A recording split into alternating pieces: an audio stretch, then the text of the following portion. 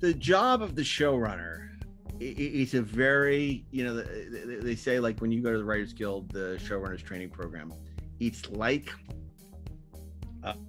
being the head of a multinational corporation. But what it is, you're not only overseeing, everybody assumes, oh, well, that you oversee the scripts, which is true.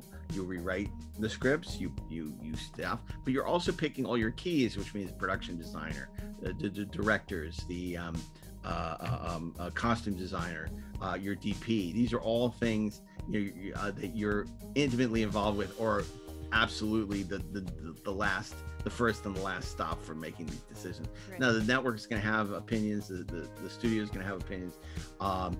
You're working with the line producer to make sure you come in on budget. Production manager to make sure that all of them are running smoothly. You're going to be in post-production, in editing, and oversee the cut. And locking the cut, and you're going to approve, in our case, visual effects as well. And then you're going to also be in the sound mix, where you're mixing it, and color timing, which is the final, air master, what it's going to look like.